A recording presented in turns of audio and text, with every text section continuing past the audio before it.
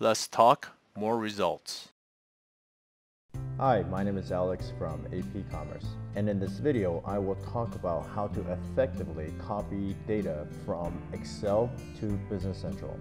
In this example, I am going to go to the item journal and I want to copy some data from my Excel spreadsheet into the item journal.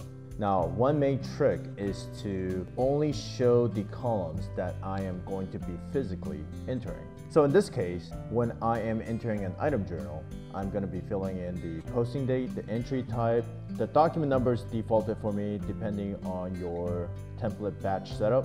I'm going to be entering the item number, the location, and the quantity.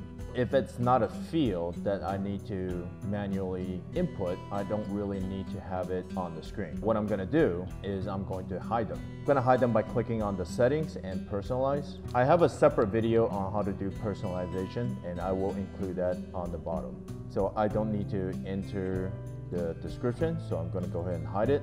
I don't need the unit measure, I am going to hide it. And I'm just going to go through and hide these columns that I am not going to need to enter. Alright, I have updated the columns to my liking and I've hidden all the fields that I don't need to enter. After I'm done with the personalization, I am going to click on Done. Now I am going to go to my Excel. On my Excel spreadsheet, the columns need to align exactly with what I have on Business Central. So in this case, I have 5 columns here. So I got the posting date, I got the entry type, I got the item number, I got the location code, and the quantity. I have to make sure that the column layout is the same as Business Central. So if I go back to Business Central, I'll see that there are 5 columns here as well. The first column is posting date, entry type, item number, location code, and quantity.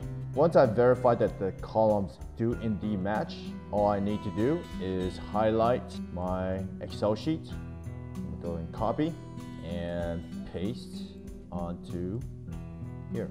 And that's it. Let's talk more results.